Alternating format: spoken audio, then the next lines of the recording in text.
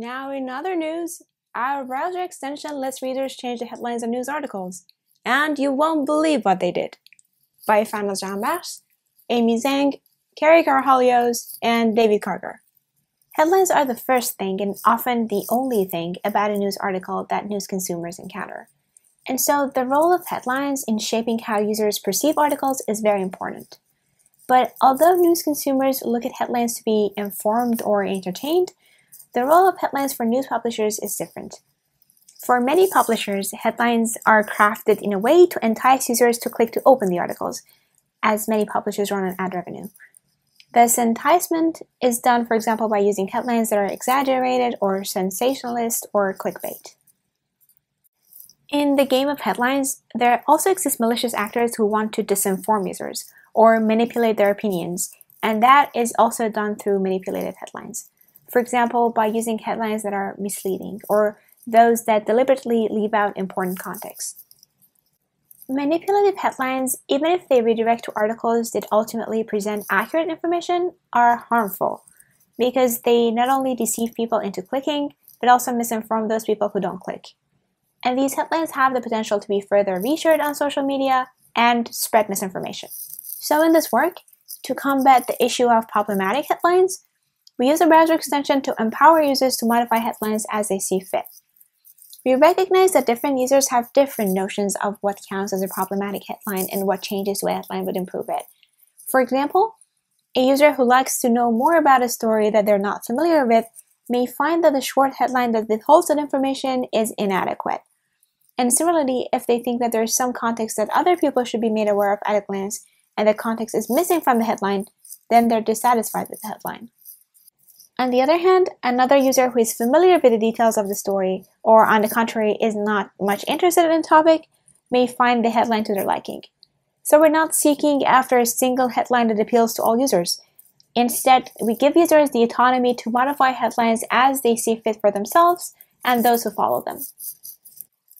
We present Reheadline, a browser extension we built that empowers users to collaboratively edit news headlines.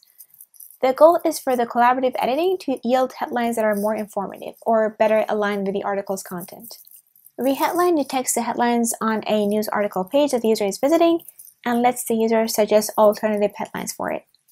Other users running the extension who follow the headline suggester and who come across the original headline anywhere on the web will be shown the alternative headline next to the original.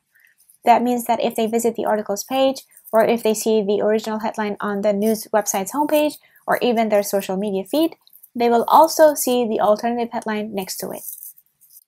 If there are multiple alternative headlines suggested for an article, one will be chosen for placement on the page based on a set of factors. For example, how many endorsements it has received from other users. Users can also choose to additionally view other alternative headlines that are not placed in situ. We wanted to understand how users would use the tool and whether they perceive value in it.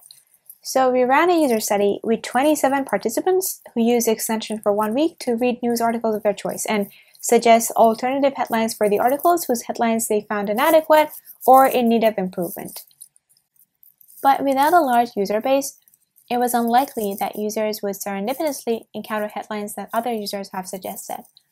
So for the purpose of studying how users interact with headlines that other users have suggested, we developed a platform that they could visit to view a feed of the articles that other users had suggested alternative headlines for. We asked participants to submit a couple of headlines a day for the duration of the user study, but many of them submitted far more headlines than what was required.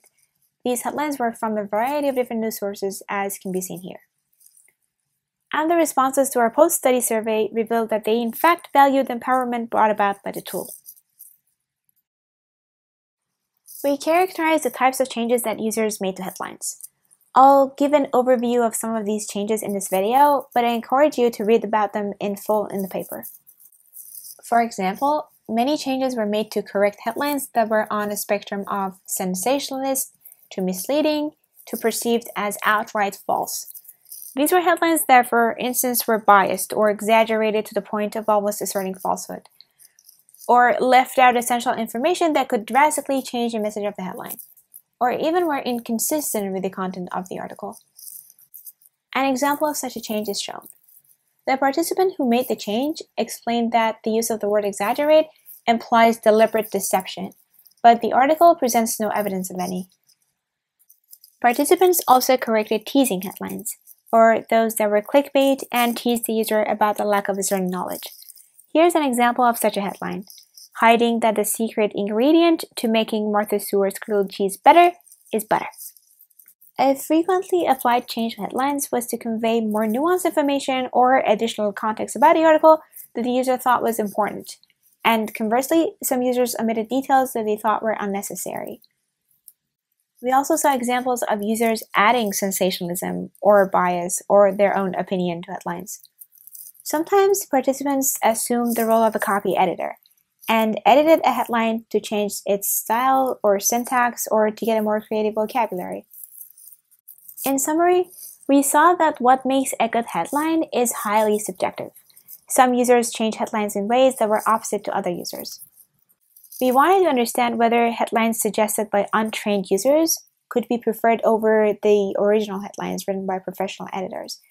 So we ran another study where we gave over 300 users pairs of headlines, with each pair consisting of an original headline and the alternative headline that had been suggested for it by the participants of the first study. And we asked this new set of users which one they preferred. Overall, the majority liked the original headlines better. However, a substantial number preferred the alternative headlines, and some said they liked neither. We also looked at how the types of changes that people made to headlines influence whether other people prefer the original headline or the alternative. We found that in fact users are more likely to prefer an alt headline compared to its original counterpart when the alt headline attempts to remove bias or sensationalism from the original headline or correct deceptions in it, or if it adds concealed information pieces, basically fixes clickbait, or when it conveys more nuanced information or context. And in contrast, users did not prefer the alt headlines when they added bias or sensationalism, or when they simply copy-edited the original headline. In our paper, we discuss insights on the potentials and the challenges of the user empowerment that our tool can bring about. For example, we talk about whether users should be able to choose their headlines at all. One issue is that displaying alternative headlines in articles can impact users' likelihood to click on articles. So a tool like Reheadline can hamper the ad revenue that, for example, clickbait headlines can bring into the journalism industry. The quality content published in the news media is sometimes paid for by the ad-friendly content. So if we attempt to remove clickbait headlines, we might end up jeopardizing the publishing of quality content. So a question that needs serious thought is whether increasing the quality of published content through tools like Reheadline can result in a reduction in the publishing of quality content overall. And if it can, does this mean that problematic headlines should be kept and fed to users despite their interest in having the power to modify them? I invite you to check out our paper to learn more about our tool, our study, and our discussion around its implications. Also, I encourage you to try out the Reheadline browser extension for yourselves.